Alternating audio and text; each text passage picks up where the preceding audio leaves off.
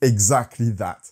How to install Lutron Sivoia QS Triathlon battery operated with blinds. Well, technically, I'm going to take you through all the steps I use to install my own Lutron with blinds, which is a bit specific by the way, but we'll discuss this in a minute. We're going to talk about everything. Measurements, the actual fitting of those blinds on the window, how these blinds operate, and how to control and modify the blind settings from a Lutron Pico Remote. There'll be a part 2 of this video where we'll focus on how to integrate those Lutron wood blinds with Lutron RA2 Select, and in particular, how to set up that new feature called NLO, which stands for Natural Light Optimization. The link for it will be posted on the comment section below once online. Or you can subscribe to my YouTube channel and you'll be notified when that new video is released. Anyway, today's tutorial is for anyone interested in this type of Lutron shading solution, or for any professional that need an overview of the full installation process. And if you're only interested on some specific steps, check out the timestamps also in the comment section below to go directly to a specific chapter. So without further ado, let's do it.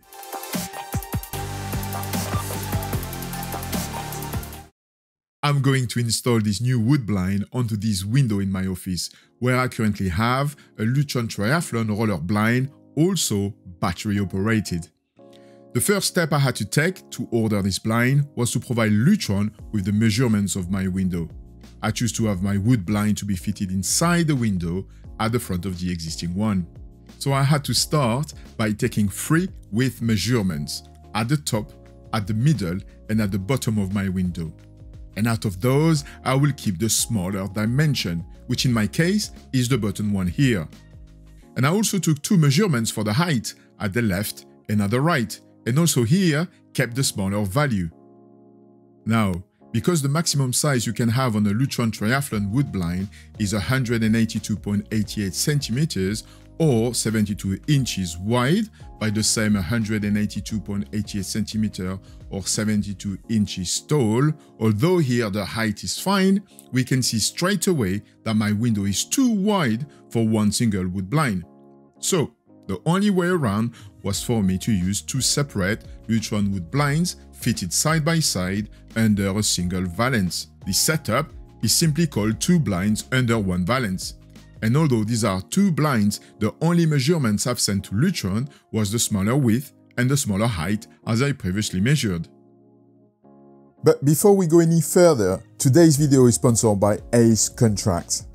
Ace Contracts specialize in the supply and installation of motorized blinds and curtains. Based in the UK, this family business has grown to be one of the industry leaders in the high-end residential and commercial market. I've been working with Ace for over 10 years now, and I've always been impressed by their attention to details. They can also make and customize in-house most aspects of your Windows treatments. And as a lighting control specialist like myself, working with a Lutron shading provider such as Ace or my projects always guarantee the highest finish and client satisfaction. Besides blinds and curtains, they really understand the need of integrators and home automation specialists with regards to wiring, control and integration, which is great. And if you want to know more, check out their contact details in the comment section below. Now, let's go back to our tutorial. My Lutron wood blinds finally arrived. They were both well packaged as usual within a single box. As Venetian, I found them to be quite compact and light, with a small drive sitting nicely inside the head box, as it is only used to tilt the slats. More on that later on. I have chosen a red mahogany finish as I thought it will provide a nice contrast to the white and grey theme of my office. Other stain finishes such as light oak, walnut or dark walnut for example are also available, as well as other painted finishes as you will see on Lutron brochures and website. By the way, those wireless wood blinds have been provided to me by my good friends at Lutron, so again, thank you very much guys. Each blind comes with its own box of hardware, where you will find all the mounting screws required, but also the right and the left mounting bracket, both fitted with little doors that will allow for the blinds to slide in and out once the bracket's fitted on a window. Very good. In my specific case here, with my two wood blinds side by side under a single valance, I also got this combined right and left mounting bracket, similar than the previous ones, but attached together, which will have to be fitted in the middle between my two blinds. Finally, I got some bracket locks that will have to be fitted on the bracket itself once the blind's in place to avoid the bracket door to open by accident, which is very clever. I've got some specific ones for the right and the left bracket. Great, now that I've got everything I need, let's install those Lutron blinds. I'm going to start with fitting my right bracket, and first, using a pencil, I'll mark the holes I want to drill. I've decided to fit the bracket at the edge of the window, as I don't want the valance to be completely flush and give a bit of texture, and also to leave space as much as possible between my roller and my wood blinds, not that it matters, but just in case. Once the hole's drilled, I'll fit my plugs and then screw my right mounting bracket. Very good. I'm gonna do the same thing on the left hand side to fit my left mounting bracket, and then complete the job by fitting the combined right-left mounting bracket right on the window center line. I've now finished to install my brackets. Great. Lovely jubbly, as we said in Marseille. Now that I've got my brackets in place, let's install the wood blinds. I prepare the brackets, opening the doors on each of them. And the key now is to pull away the blind from the headrail in order to separate the top slat from the headrail so it's clear from the mounting bracket. Let's just slide the blind in by inserting the headrail into the mounting brackets. Then close each bracket door, pressing it firmly to ensure that the tab at the bottom of the bracket engages through the slot in the bracket door. And exactly the same thing for the blind on the left. Again here, making sure to close the bracket doors firmly until they clicks. There we go.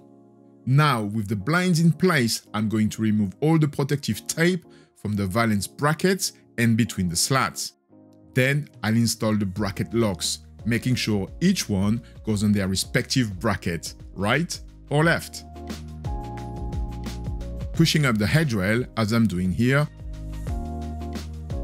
Now I'll install the batteries, which are regular 1.5D type, and because of their size, I'll need 4 of them per blind. In theory, and based on their use, those batteries should last me between 2 to 3 years, which is great. The blind will then power up, flashing the shade button at the top of the headrail, red and green.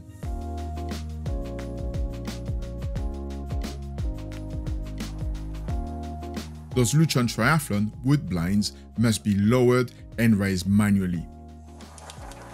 As Venetians stay most of the time down, this version of battery-operated blind will use their motors only to tilt the slats, which seems to be a great, cost-effective way to get Lutron motorized Venetian blinds into our project.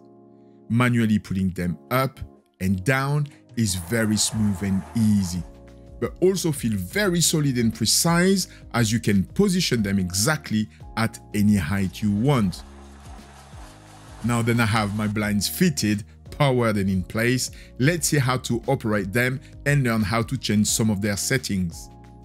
The steps that will follow can be used by any installer or anyone that needs to assign picos to the blinds and to change some of the blind settings, for example, or if you want to use the Lutron wood blinds as standalone, just the blinds with Pico remotes and nothing else. The most common way to operate wireless Lutron wood blinds will be directly via this type of Lutron Pico remote with the wood blinds icons, where the top button will bring the slats to the open position with the slats horizontal. It is also called the view button. Next, the bottom button, which will take the slats to their closed position. It is also called the privacy button. Then we have the favorite button, which will set the slats to a preset position. And finally, we got the jog open and jog close, which I like to call the tilt up and tilt down buttons, to adjust the slats on the go to where we like. Very simple. So to assign my Pico to my blind, I'm going to first tap the shade button here on my first blind. The shade button turns green. Next, on my Pico, I'm going to press and hold the privacy button, the close button. until the shade button on the Lutron blind flashes green, which means that the assignment is complete. The Pico can now operate the blind on the left of my window. And I'm gonna do exactly the same thing for the blind on the right. Press the shade button to green, then press and hold the button. The Pico is now assigned to both my blinds. Great. So to quickly test my Pico and see how my blinds operate, let's first press on the privacy button, the close button. Okay, now let's press on the view or the open button at the top. Alright, let's press on the favorite button in the middle. Good. Now let's press and hold a little bit on the tilt down button. And then on the tilt up, a little bit at first, then all the way up. Okay, then again on the top button to bring the slats back to the view position. Very cool. My blinds work and align very well straight away out of the box, and I was very pleased with that. I have exaggerated the situation here, but if for any reason you find yourself with your blinds unaligned, or if you just want to adjust the view position, first you need to tap the shade button on the blind to turn green. Then, on the Pico that is assigned to that blind, press and hold the view button at the top and tilt up button together until the shade button flashes green and then back to steady green. At that point, use the tilt up or tilt down button to adjust the blind, as I'm doing here. Once you're okay with the position of the slats, press and hold the view button at the top.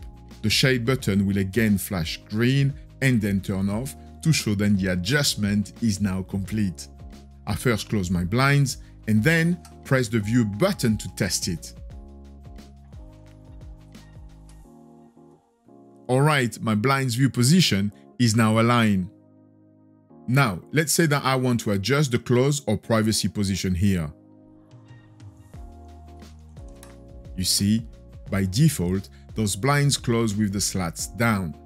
But just to make it obvious and illustrate the point here, let's say that we want the slats at the complete opposite position with the slats facing up, just as an example. Same thing here. First, I'm going to press on the shade button on both blinds so I can make the adjustment on both blinds at the same time. Once they're green, I press and hold on the view and tilt up button together until the shade button flash and then return to on. Next, using the tilt buttons, I'll adjust my blind to the new close privacy position I want. In this example here, using only the tilt up button to get the slats all the way up. And to finish, I will now press and hold the privacy button. Then the shade button will flash and turn off to show that this new adjustment is now complete. So let's test it. Press the view button. Now press the privacy button. And I got my slats going to that new close position. Very good. I will now set the privacy position back to where it was by default. Now, to change the favorite slat position, it is even easier. You see, by default, I found the favorite position to block a bit too much light to my liking. To change that, I can simply adjust the position of the slats for my Pico using the tilt buttons. Voila. Then press and hold on the favorite button for 3 seconds until the shade buttons will flash green on my blinds. To test it, I go to the view position, then press favorite. And my blinds go now to my new favorite position. Brilliant. Now that my blinds are installed and set up, it is probably time to install my valance. This single valance that will cover both of my wood blinds has been sent to me in a different package. I chose an Eastern valance as opposed to the Morgan valance, and it is of the same red mahogany finish as my blinds. On the other side, we can find the channel that will be used to fit the valance clips. The valance clips will allow the valance to fit onto the valance brackets that are already fitted on the blind head rails. That bit here on the back will be used to lock the clip onto the valance. That bottom tab here will be used to release the valance. And that tab here at the top, called the full release tab, will be used to completely remove the valance. Alright, so on the channel, at the back of the valance, I'm going to insert this first valance clip, slide it in position, and then rotate it 90 degrees to secure it in that slot. To adjust the position of the clip, I can simply squeeze the tab on each side and slide the clip along the channel. We need to make sure the release tab is pointing down with the full release tab at the top. Each clip, 4 in total here in my case, should match the position of the valance brackets that are pre-installed on the head rails. To install the valance, slide it up so each clip slides up and around their respective valance bracket until it locks in place with a click. There we go. Now, let's say that you need to change the batteries. Locate the clips at the back of the valance, squeeze the release tab and slide the valance downwards. Once the batteries have been changed, I just need to slide the valance back up until it clicks into place. Very good. Now, to completely remove the valance, as we've done previously, I'm going to start by lowering the valance by squeezing the release tab below. Then once down, from the top of my valance, I'm going to locate the clips, and this time, I'm going to squeeze the full release tabs to slide the valance down and off the brackets. Very easy. Those new Lutron Triathlon wood blinds are so cool to operate and also very flexible, I found. As you can see here, even if I have a blind and I have manually raised, its slats can still be operated from a Pico or from the Lutron app. So, if I need to, I can raise my wood blinds manually to any height and continue to use them in exactly the same way I used them when they were completely down. To me, this is very cool as I constantly need to manage the amount of light coming in my office based on what I'm working on. And this gives me even more options, convenience, and ultimate flexibility. Let's just say that for some reason, you like to reset the blinds. Something I like to do myself before assigning the wood blinds and the Pico to my Lutron Select system, as I like to start fresh from the app. So, to reset a Lutron Triathlon wood blind, I need first to tap the shade button 3 times and to hold it on the third tap until the button flashes green. Then immediately tap the button again 3 times until it flashes quickly again. It will then flash red and green to confirm the blind has now been reset to its factory default. And I will do the same thing to the other blind. After the reset, the blinds should no longer respond to any Picos. However, their view and privacy position won't change, which is good, especially if you had to modify them during the installation process. Voila, there you have it, how to install the new Lutron Sivoia QS Triathlon wood blinds. I hope you find this tutorial useful, and if you have any question, please let me know in the comment section below. Also, remember to check out part 2 where we'll integrate those wireless wood blinds with Lutron Select. So don't forget to like and subscribe to the Adelux YouTube channel so you can be updated when the next video is released. Thank you very much, good luck, and talk to you again on the next tutorial.